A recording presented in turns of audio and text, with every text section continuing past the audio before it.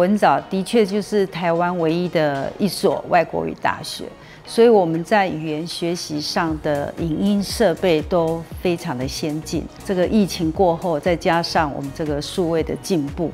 我们必须要思考比较能够符合现代学习的一个方式。我们师培的王玉珍老师，他带着学生到优派去做研习，然后也得奖。之后呢，我们就开始去研究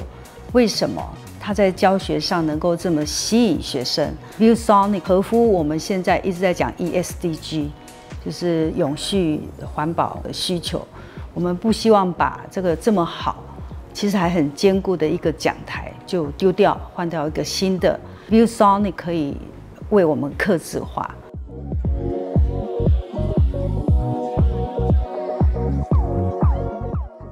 我想它的那个脚架部分就是非常的符合人体工学因为有时候我们可能站着上课或坐着上课，它可以随时移动，按照讲授老师的那个高度随时做移动的话，我觉得非常的方便。对，英文科目当中呢，常常会需要很多教授学生就是所谓如何记笔记的技巧，所以呢，我觉得它的第一个它的直觉型的那个使用的触控笔，它可以帮助我很多在书写上，然后再来就是它的无限分页功能，可以让我就是在记笔记的时候不会被打断。像在以往，如果我们在传统的黑板上做书写的话，擦掉就没了，或者是学生拍照也不见得会再看，或者是也就这样不见了。对，但是在我们的课堂上，立马就是即时性完成笔记之后，就可以把它存档，然后寄给同学做分享。对，那这个部分就可以变成他们的一个随时可以存取的档案之一。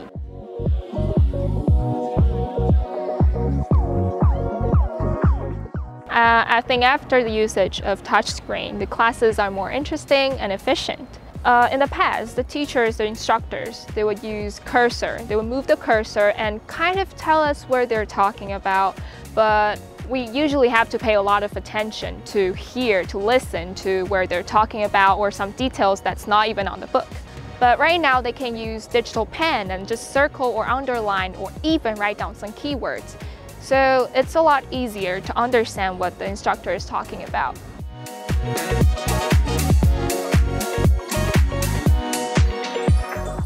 以前是会比较单向的投影教学内容，可是因为有这个 myViewBoard， 有这支笔，会透过笔来加强互动性。我可以变化我的教学环境，让老师结合这个科技数位跟教学内容。比如说学生有不理解的内容，我可以用笔马上去做一些explanation， 或是我需要再强调一些文字，我可以用不同的颜色，那也是可以跟学生解释得很清楚。那我们发现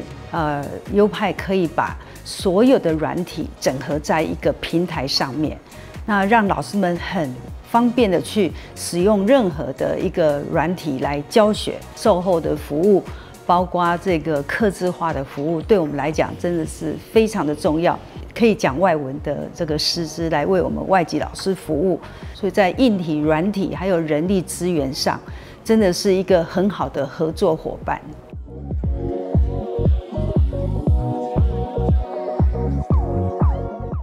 那文藻一向就是非常重视这个设备，因此我们的所有的设备，最先进的设备，当然就是先从师培开始。我想这20几年，我们每一间教室其实都已经是所谓过去的专业教室，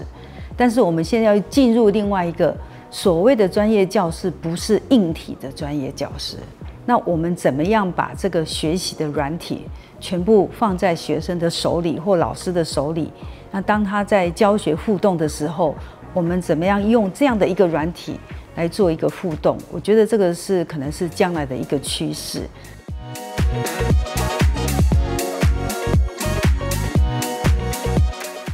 那现在自己在学习跟自己在应用的方面，我觉得可以给学生呈现更多元、更丰富的教材或是上课的内容。我觉得可以更快的抓住他们的注意力。那除此之外，我觉得也可以让他们在课后是可以认为，哇，我今天学了一堂很有趣的课，哎，那我以后也要用这些方法去教我的学生。